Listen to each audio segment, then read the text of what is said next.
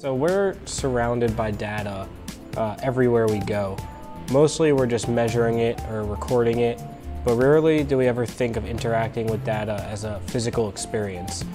When you wave your hands over the leap motion, our servo bots are designed to follow your hand movements and react to your finger positions. So controlling it is as simple as moving your hand.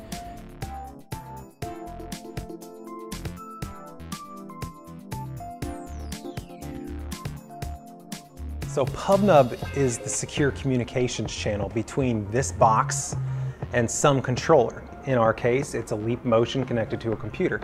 That controller is anywhere in the world and it can still talk to this box and control it using PubNub.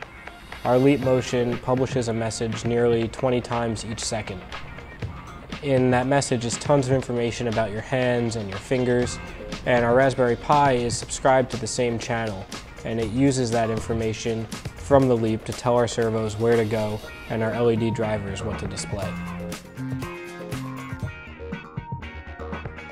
Zero interface devices that rely on gesture or voice control also rely on access to real-time data.